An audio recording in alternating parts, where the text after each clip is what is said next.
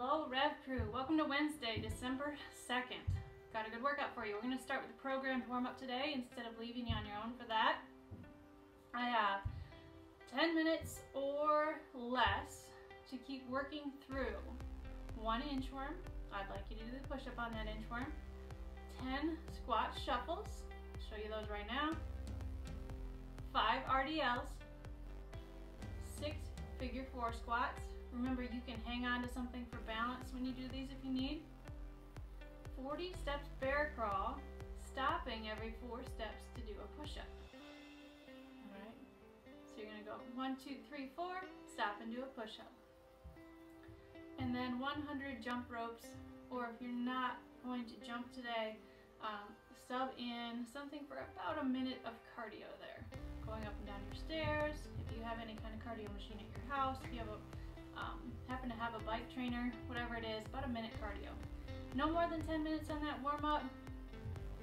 Then take a little time to stretch, whatever needs stretching. And we're gonna get into workout 1, glute focus. Workout 1 is 2 rounds, 30 seconds on, 30 seconds off. So it's gonna be quick, short, and simple. We have 30 seconds of banded side steps. All right, so you're gonna get into a quarter squat position and really stay focused on keeping your core engaged as you step side to side. Then 30 seconds rest, and then you're into 30 seconds of clamshells on your left side. You're gonna lie on your side, get your body into a slight C shape. You shouldn't be totally straight to do this.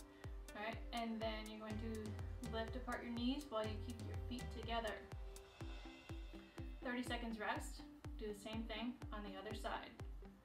And then, last but not least, more banded glute bridges today, 30 seconds work. All right. If you want to get more range of motion on those banded glute bridges, you can elevate your feet. You can even use your wall. You don't have to have a box or a chair to put your feet on. You can put your feet right up on the wall.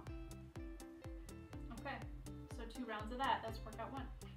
Workout 2 is 5 rounds today of 40 jump ropes. Or 40 seconds cardio. Whatever you want to do there, you can rotate it. Again, don't get that overuse injury from doing the same thing for cardio all the time. Be creative. I want your body moving. I want you to be breathing hard when you're done with those 40 seconds. If you're doing the 40 jump ropes and you want to work double unders, don't go more than 40 seconds there. Then 30 front rack march steps. Okay, the further out in front of you you keep your weight, the harder it's going to be, and the more it's going to engage your core. You can do these standing in place or moving.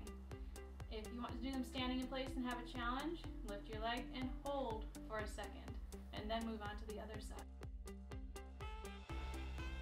Kettlebell or dumbbell deadlifts, or slam ball, whatever it is you have at home. We're gonna do some deadlifts. 10 snatches or slam balls. Okay, so you can do 5 on the right, 5 on the left, or alternate your snatches. Obviously with your slam ball, I want you to use 2 hands at the same time. 10 reps total. You're gonna rest 1 to 2 minutes. I'm giving you that window of rest so that you can rest until you feel like you're ready to go hard again. Okay, when you go through this, I don't want you to be taking it easy, taking 20 seconds in between your march and your deadlift. I want you to go hard all the way through the round. So if you need 2 minutes between, take it. All right, gang. That's what I've got for you today. Enjoy your workout. I look forward to seeing you soon. As always, reach out if you have questions or you need some movement substitutions.